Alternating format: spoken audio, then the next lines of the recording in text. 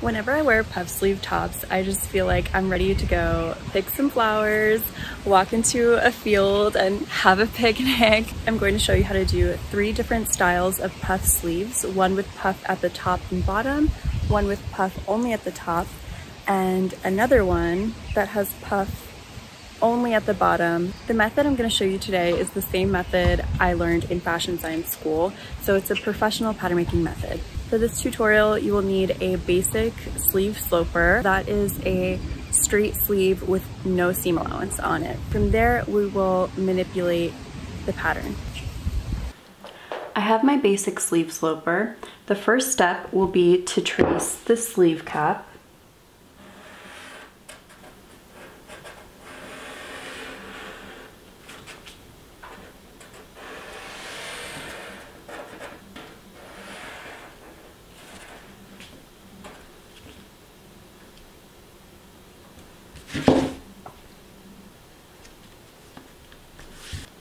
Measure 4 inches below the bicep line and mark here. Draw in the lines. Draw in the line where the sleeve will end.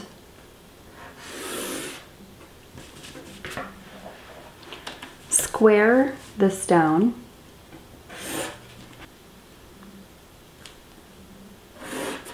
Squaring means that this is a 90-degree angle.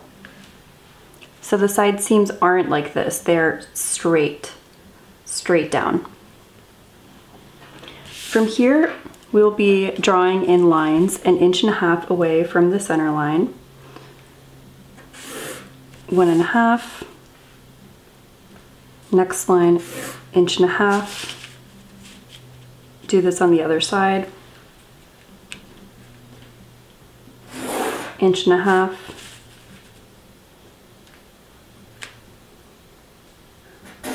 Inch and a half.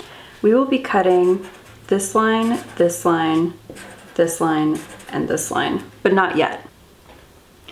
Draw 2 more of these sleeves with the lines, and then I will show you how to slash and spread them. Cut out all 3 sleeves.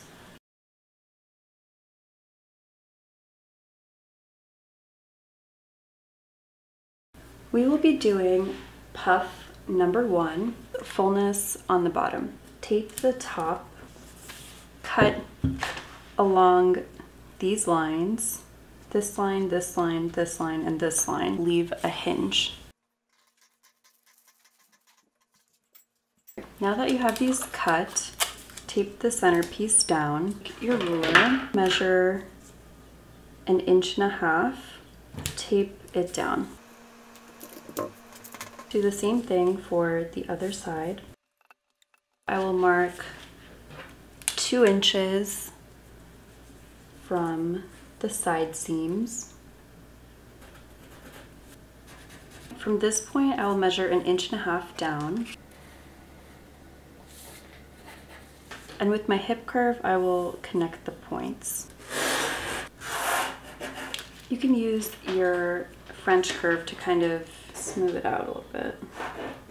I will be drawing the cuff pattern that goes along with this puff sleeve.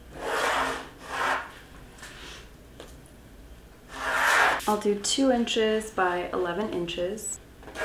This is a standard size for a bicep, but measure your own bicep and you can make it larger or smaller. I'm drawing the 1-inch line because it'll be folded here. Add 1/2 inch seam allowance all around. I'll measure the center of the band and also 2 inches in from the side seams. The reason I'm doing this, putting the notches here, is because you'll connect these to these points and this to the center point. And the grain line will be going this way.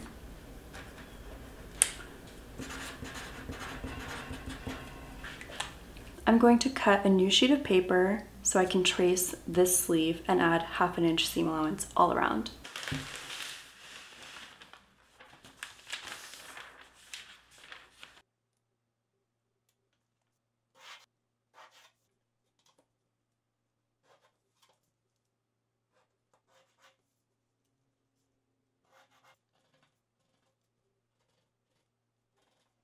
I'm adding 1/2 inch seam allowance all around.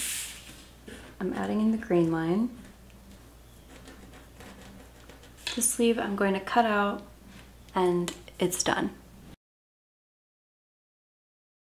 For the next sleeve, puff number 2, it's the same concept, but we're adding the fullness to the top of the sleeve instead of the bottom.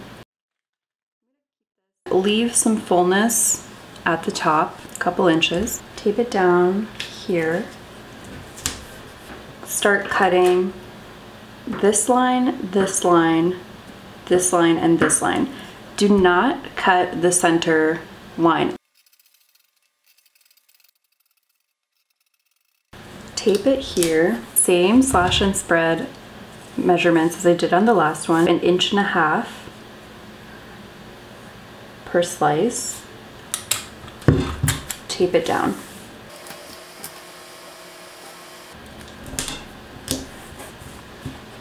Measure 1.5 inches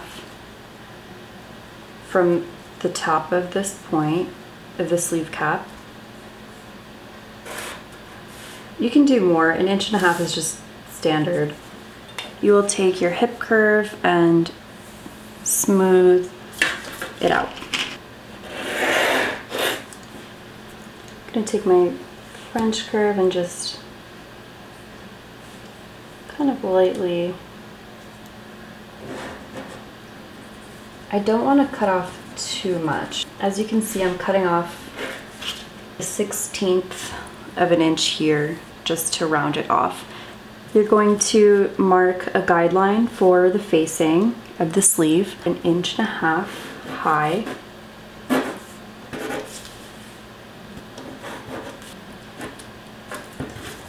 I'll cut this piece out. We are going to trace this sleeve.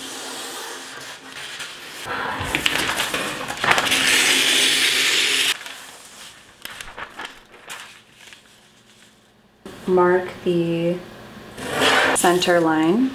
Trace the whole sleeve and add 1/2 inch seam allowance all around.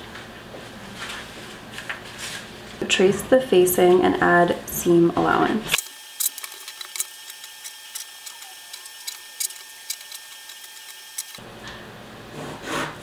I'm adding seam allowance on this side, and this side, but not on the top.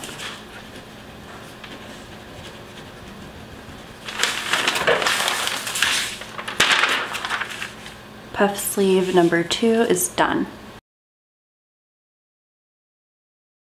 For puff sleeve number 3, I'll tape this piece here and at the bottom, cut all the way through, so I'm not leaving a hinge. You're going to take your ruler, draw a line 1.5 inches away.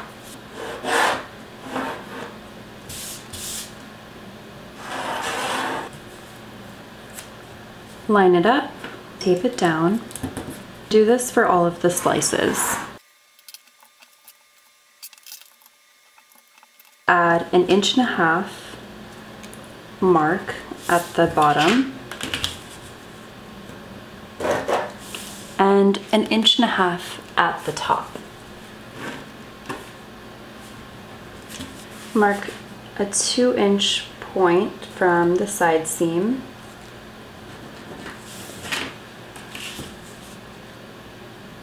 Same thing on the other side. We're going to smooth out this line with a combination of rulers.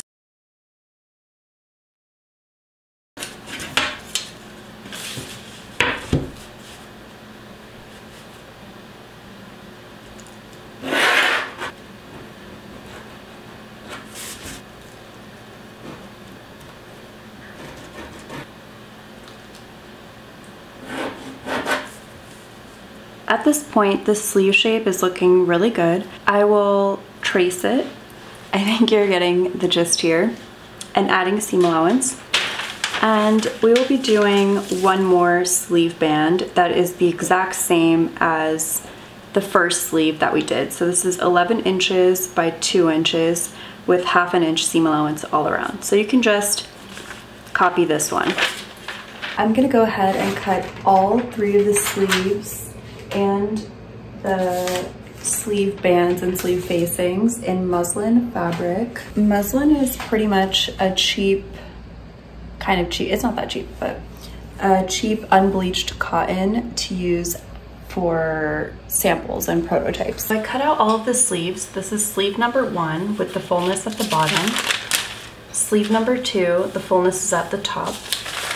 And sleeve number 3, where the fullness is at the top and the bottom. Start from around here and sew with a hand needle, and you're going to leave long strings so you can pull it. The sleeve looks like this. I am going to fold it, sew the 1/2 inch seam allowance. After you have your sleeve and you press the seam allowance open, this is the fun part. You're gonna take the strings, pull them, and you can start seeing the puff forming. Do the same at the bottom. My cat is hungry, I have to feed her. This is how the sleeve is starting to look. In this fabric, it's not the prettiest. If you have it in like a gorgeous black cotton eyelet or a silk charmeuse, something else, it would be really, really pretty. So now that we have this, we're going to add the sleeve band. Take the rectangle, fold it like this, sew a 1/2 inch seam allowance. Press the seam open. Here you can see the sleeve band, so 1/2 inch just as a guideline. This will just make it easier when you're attaching the cuff. This is the front of the sleeve. Match this notch to notch, match the other notch to notch. I'm gonna flip the sleeve inside out. It might be a little bit easier to work with. Right now it looks something like this. The notches help you evenly distribute the fullness. I'm going to continue pinning. You can baste it if you want. I basted the sleeve band to the bottom of the sleeve. I will go ahead and sew all around.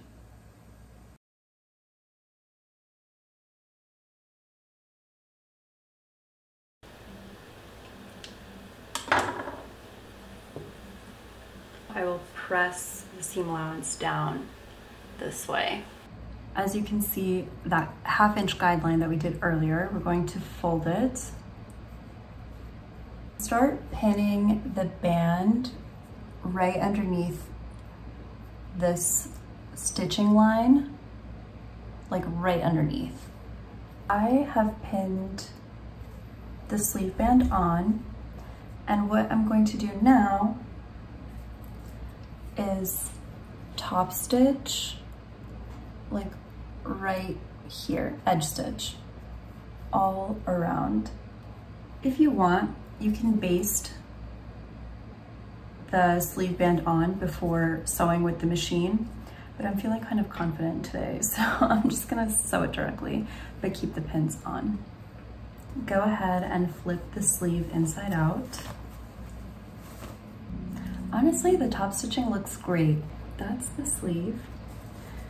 And I need to put this on a bodice. If you're here still in the video, thank you for watching. Making the bodice is a whole different tutorial. Yeah, I'm gonna continue sewing this. I have the princess seam bodice sewn, and I have this sleeve. So I will show you how to attach the sleeve to the bodice. This is the front of my bodice, and I will match the notches to this armhole. I'll flip the bodice inside out. I'm going to pull, gather here.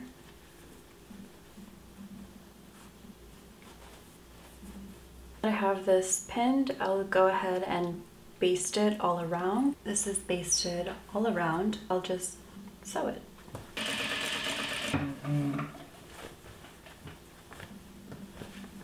This is the puff sleeve attached. I also went ahead and hand stitched the other sleeves so you can see them. I'll gather them, sew them at 1/2 inch, and I'll show you how those look like as well. The way to sew them, this one is exactly sewn the same way as this one. It just doesn't have the fullness at the top. This one, I can show you how to sew the facing, but the gathering is also the exact same. You just pull it and you get the gathers.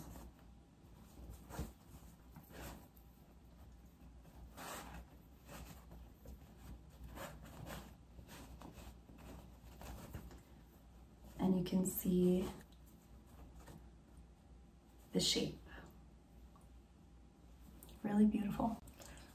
This is puff sleeve 1, and here's the facing. Take the facing, fold it, and sew it at 1/2 inch seam allowance. Press the seam open.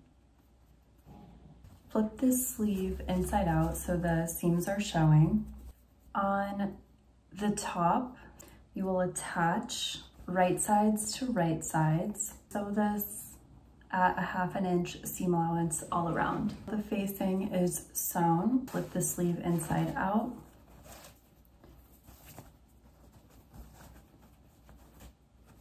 Looks like this. Then you'll pull the facing down. Press the seam allowance down.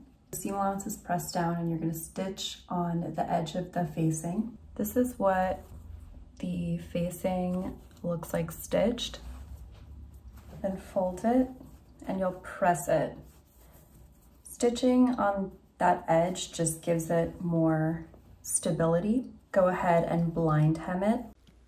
Here are the final results of the sleeves. As always, thank you so much for watching. If you have any questions, comment down below, or you can message me on Instagram, whatever works. Yeah, I'll see you next time. Bye.